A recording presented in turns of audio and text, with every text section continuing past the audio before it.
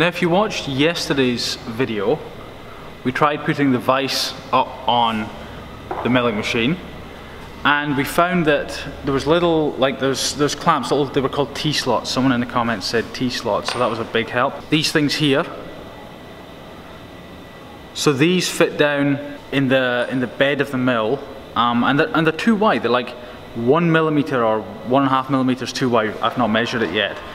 And so I spoke to my machinist and I said, is this a standard thing? Is there like 2 standards or something? And he says, something like, these things typically don't fit, or quite often don't fit. You have to make your own ones or machine them or modify them, which is quite handy because I now have a mill to do that. It would have been impossible to do it before. So we're going to put the vise on today, and that'll sort of open things up.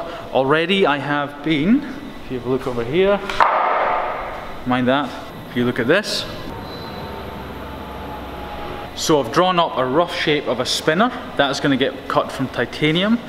Truthfully, I will almost certainly run out of time today. By the time we get the sort of vise on, I've got to go and pay some invoices and answer some emails and things like that right now. It's not just a case of putting the vise on and clamping it. We've got to modify the T-slots and things ourselves. So we're going to try and do that.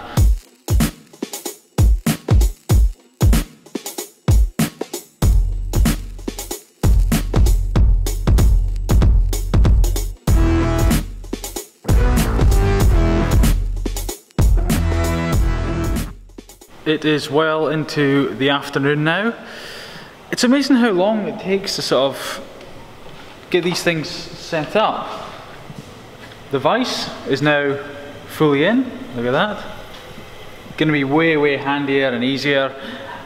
Learned that, or should I say, I'm learning that with a machine like this, you're going to have to make, you want to fix things, you want to, do things, and you have to make it yourself. And it's good because this is a machine you need to make it yourself. So with machining, it turns out there's lots of things, like way more things that you need to make for yourself. You have to make your own tools so you can make the stuff you want to make, if that makes sense. And I didn't really appreciate how much of that was involved in this, and I'm sort of just slowly getting that just now. Spinner blank. It's not a case of just putting this in the vise. I'm going to have to the vise kind of, it's hard to explain, but the vise is sort of an overall large vise, and you sort of have to make little metal bars and accurate bars to sort of support this up in the air, because you can't just clamp it in. It's got to be really accurate.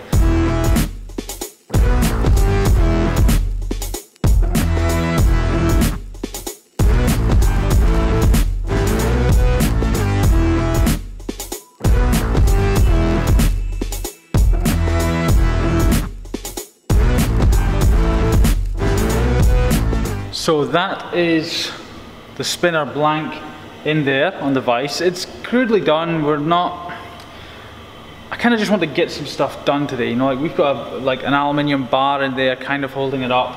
It's not ideal, but there's no force or anything on it really. I'm using a 5mm end mill and just doing a little 12mm by 12mm square, just a couple of mil deep, and that's it. And what that's going to do, hopefully, is give me sort of a way to fix the spinner upside down, and I can clamp it in the center, and that square will keep it, well, square, and then I can just machine around the outside. That's the plan. Almost certainly won't have time for that today, but we'll see how far we get.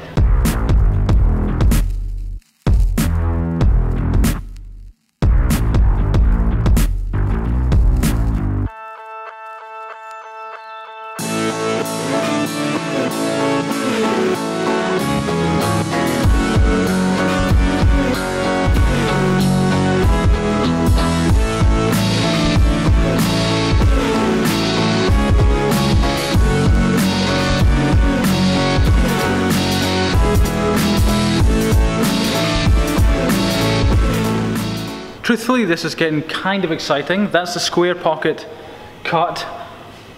What I might try and do now is put in the bearing, not in that square pocket, but mill a hole to accept the bearing. I'm not sure, I've not tried anything of precision on this machine yet. I'm not sure if I've got the diameters of the cutter right to what it's milling, because I've just been cutting random pockets and things like this here. If you've been watching the last few days, you'll know that's what I've been cutting basically. I'm just thinking that while it's in there and while it's lined up and centered, I may as well cut this, at this time, why not? Actually, scratch that. I forgot to measure the hole I just did. I did a 12mm by 12mm pocket, 1mm deep. I think it's 1mm deep. However, it is 16.9mm by 16.9mm, which is almost 17. So allowing for that little 0.1 of a difference, it's actually 5mm off, which is perfect because the cutter is 5mm diameter. I forgot to include the offset for the cutter. Start again.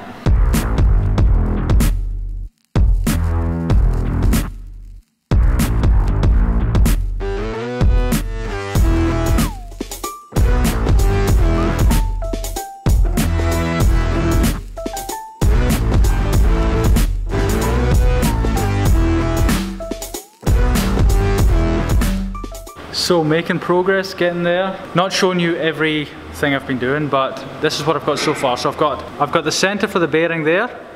Truthfully, it's a little bit too big. The bearing goes in, but it doesn't hold in. I have to make it a bit smaller on the next one, but it's okay for just now. I've got a square hole on one side and a square hole on the other. The plan with that is that I'll get a plate, perhaps aluminium, because it's just a muckabout. It's not like a thing that'll be long term. And I'll make the male version of this square hole. So this is not 12mm, that was too small. It's 13mm exactly. And so I will make a 13mm island, I think they call it.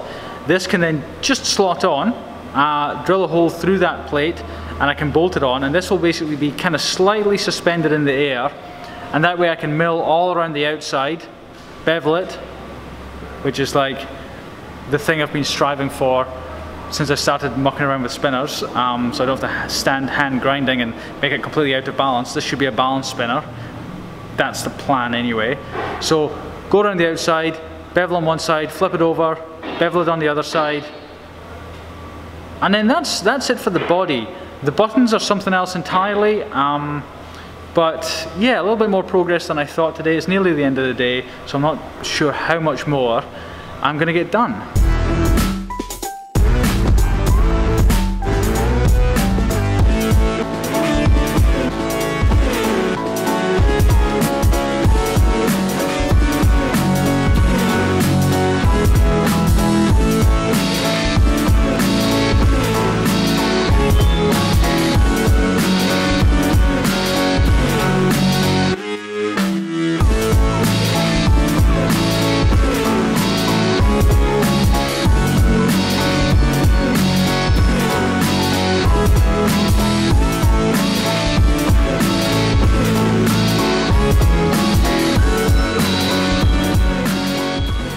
So this has all been cut down by 1mm. I've left a 1mm high island here. The purpose is that I take this spinner here with this square hole and then I place it on here, like so. But do you see that? I don't know if you can see that, but look, yep, there we go, you see that? So that island is a little bit too small for this, so I'll do it again probably tomorrow. I'll make the island a little bit bigger. It should handle this. I'll drill a hole down through the island. That way I can clamp this on and we can skim around the outside. So what I'll do is I will call this part one. This video will be part one of making a spinner. The bearing's too loose in this anyway, so I have to redo this, but that's good. All the programming is still in there. I just need to cut a new one, put it in, and I can do the square, cut the circle through the middle for the bearing, square on this side. Because I've got the vise set up, I can do, I think I can do buttons okay. That shouldn't be too much of an issue. I doubt I'll get it done tomorrow. I think I can have a spinner finished tomorrow though, most likely without buttons. We'll see how it goes, but this is the end of part one. I will of course leave you with a quote. It is by Seneca, and he said, "Luck is what happens when preparation meets opportunity."